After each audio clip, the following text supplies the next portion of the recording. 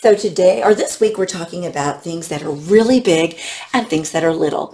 And on the board, I have a giraffe. And a giraffe is obviously going to be a big animal. I wish I could hear what all you know about a giraffe. I bet it's amazing. But I know a little bit about them. I know you can feed them at the zoo and they grab it with their really long tongue. That helps them to get the leaves off the tops of really tall trees. I know they have a long neck. I know that they have really tall legs. They're very slender, but they're very muscular. They weigh about 300 pounds apiece. They have beautiful eyelashes and a tail that is kind of like a fly swatter and swats the flies.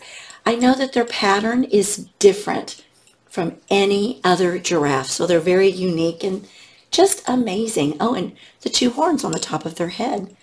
They're amazing animals. I also know that they are the tallest animal in the world. They are 18 feet tall. So I actually took an adding machine tape and I measured off 18 feet. Okay, I'm going to take you with me. So I hope it doesn't make you dizzy. I just want you to see this. I put it on the floor so you could see it. So we're going to go over here to the first of it.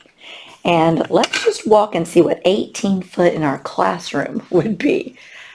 Oh, so we're off the carpet and I keep going in between the tables. Keep going. We're going to go to the other, in between the other tables.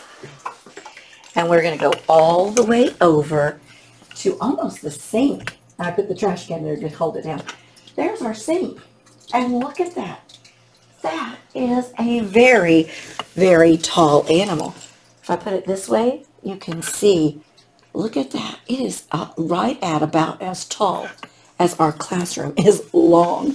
That is a tall animal. Now I'm going to take you back over here because I also know that their neck is 8 feet of that 18 feet. So I'm just going to show you this. This is a ruler, and a ruler is a tool that we use to measure how long something is or how tall something is. It's divided up into measurement units. These are inches, just like Isabel, inchworm. Each of those, that's an inch. And if you turn it over this way, it goes into smaller units. So these numbers are centimeters, and those itsy bitsy bitsy lines, every one of those is a millimeter. Super cool, huh? Anyway, this whole thing put together from the beginning to the end is a foot. So I know that the giraffe's neck is 8 foot. So I'm going to have to measure 8 of these rulers to make one neck for a giraffe. Well, I did that already. I took my adding machine tape and I measured out 8 foot. Look at this. I have doubled it and I am still going. Ooh, I wonder if that giraffe could fit in our classroom. Well, let me show you what this 8 foot. Remember, this is just his neck. I'm going to have to stand on a chair. So I'm going to stand on a chair and look at this. It is still really tall. Let's go see if it can come inside our classroom door. Just the neck. Let me see if I can get you this. Let me go to the door.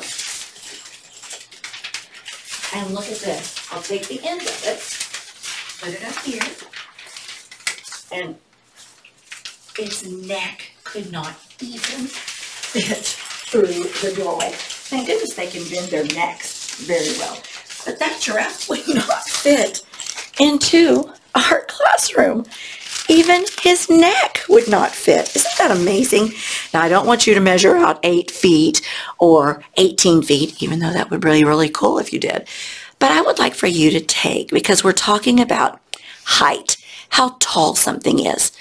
So I want you to take 5 cubes and build a tower. So I did 3 and 2, and I put them together to make 5. And then I want you to go around and I want you to find things that are taller than your 5 cubes and things that are shorter.